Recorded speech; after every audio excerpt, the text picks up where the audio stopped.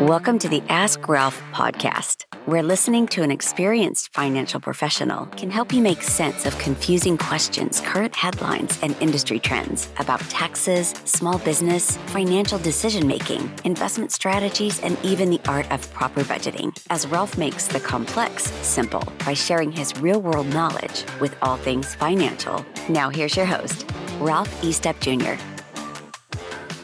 Welcome back to Ask Ralph, the podcast where we answer your questions and provide valuable insights. I'm your host, Ralph Estep Jr., and today we're discussing the best year-end tips for managing your QuickBooks online file. As we approach the end of the year, it's important to ensure your financial records are in order. So let's dive into some helpful tips. Ask Ralph will be right back. Hey, I want to take a few minutes and just tell you about the latest book I've written. The name of the book is Mastering Your Finances, Your Personal Guide to Financial Freedom. And listen, folks, it's not just a book. This is an actual roadmap to securing a thriving financial future. As a seasoned accountant, I penned this book to put the power of financial planning right at your fingertips. This book will transform your financial landscape from a confusing maze of numbers and jargon to a clear and well-trodden path towards prosperity. This book is written for every potential user, from the first-time person trying to get their finances in order to a well-seasoned person who's been trying to do this for a long time. So what I want you to do is to discover the profound impact of strategic planning as you journey through real-life examples, practical tips, and insightful advice. This book is more than a guide. It's a lifeline to financial literacy and independence. This is a way for you to take control of your financial destiny and embrace the freedom that comes with financial stability. This book is an essential read for anyone seeking to navigate the world of personal finance with confidence and ease. The book is available right now on Amazon.com. You just search for the name Ralph Estep, and you can get it either on paperback or on Kindle. So check it out when you get a chance. And now back to the podcast. So let's jump right into it. Tip number 1, and this is really important: review and reconcile your accounts. Take time to go through each account in your QuickBooks online file and ensure that all transactions are accurately recorded. This includes your bank accounts, credit cards, and other financial accounts you have linked to QuickBooks. Reconciling helps identify any discrepancies and ensures that your records match the actual balances. This is really something you need to be doing frequently, at least once a month. We have monthly clients that we do this for every month, but it's most definitely important to be doing that at the end of the year. Tip number 2, categorize and classify expenses. Properly categorizing your expenses is essential for accurate financial reporting and tax preparation. Make sure all of your expenses are assigned to the correct categories and classes within QuickBooks. This will help you generate accurate profit and loss statements and provide a clear picture of your business's financial health. This is, again, something that we use with all of our clients. We actually use a product called Uncat, where you can dump all of your, quote, uncategorized items into some software, and it'll remind you to go through and categorize those.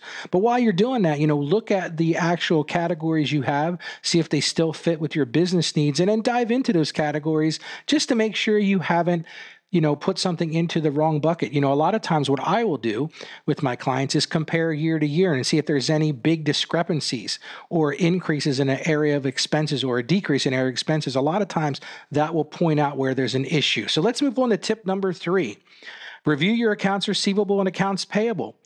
It's time to take a close look at your outstanding invoices and bills. You need to follow up on any unpaid invoices and consider sending reminders to clients or customers who are behind on payments.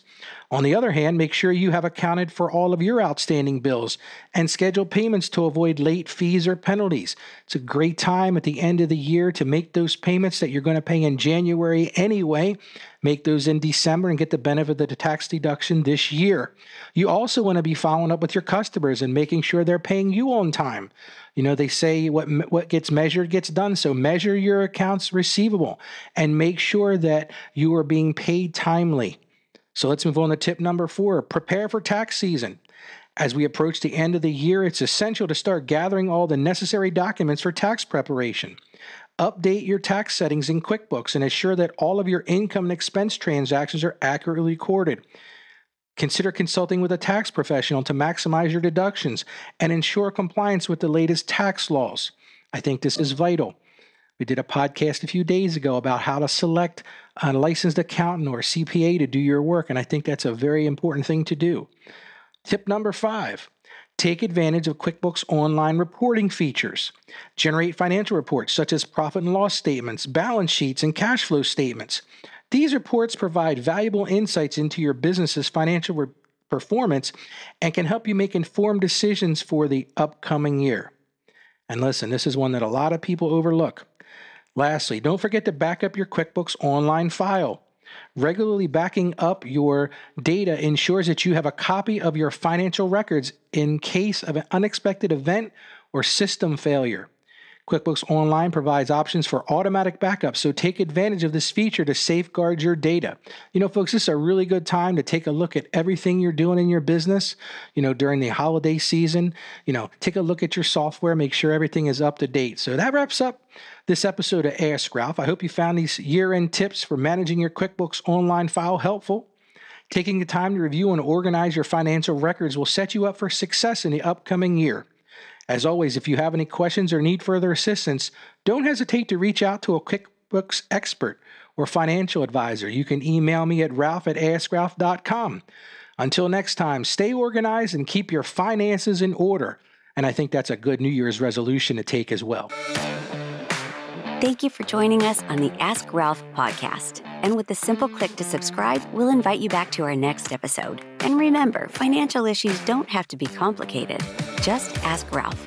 The information contained in this episode of Ask Ralph is based on data available as of the date of its release. Saggio Accounting Plus and Ask Ralph Media, Inc. is under no obligation to update this content if changes occur. Applying this information to your specific situation requires careful consideration of all facts and circumstances, and any information provided is not to be considered as financial, tax, or legal advice. Please consult your tax advisor or attorney before acting on any material covered.